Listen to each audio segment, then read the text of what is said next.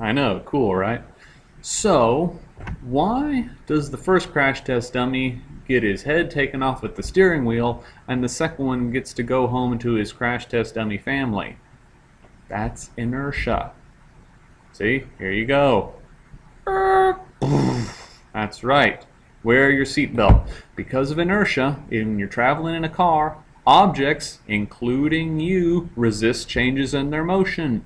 When the car hits the wall, it stops, but you don't. You keep on moving.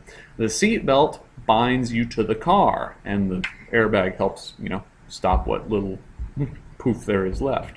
So, yes, even you are a demonstration of inertia. Cars going around a freeway turn, you start getting pulled to the outside. Inertia. Yeah, cool. So, Mr. Tribble, just to make sure you're clear on this one, when you have a ball or something that's rolling along, why doesn't it keep going? Because remember, on Earth, we have something special. Why do we see objects in motion slowing down and becoming motionless without any outside forces? Because on Earth, there's always outside forces.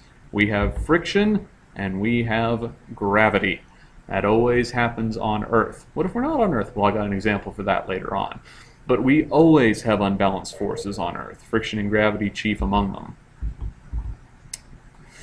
Now, in space, this isn't a concern. If you're out in the middle of space and you throw a ball, it just keeps on going. Inertia. Okay, let's talk about the second law. This one says that force equals mass times acceleration. Force equals mass times acceleration. The second law is a big old math problem. You multiply these two, how much mass you have and how much acceleration you have, and you get force. Mr. Tribble, how the heck does that affect our daily lives? In all sorts of cool ways. Now, the net force of an object is equal to the product of its mass and acceleration. Again, mass times acceleration equals force. But what that means is that if you have two objects, they might fall at the same speed, but one's going to hit with more force than the other.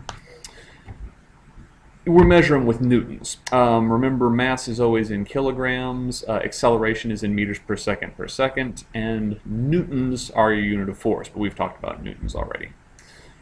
So let's see here. Which is harder to pick up and throw, a baseball or a refrigerator? No, that's not right. The refrigerator is more difficult. Why is that, Mr. Tribble? Because it has more mass. To accelerate it to the same speed takes a lot more force. Okay, easy. Here's another example. We know that objects with different masses accelerate to the ground at the same time. I've shown you all that with the metal marble and the styrofoam marble.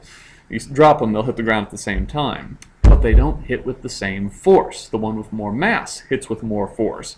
Here you have a 10 kilogram rock, and here you have a 1 kilogram rock.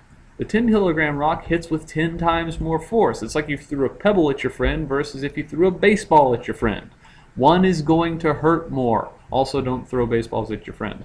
Now, here's a cool example of this. Newton's second law in action.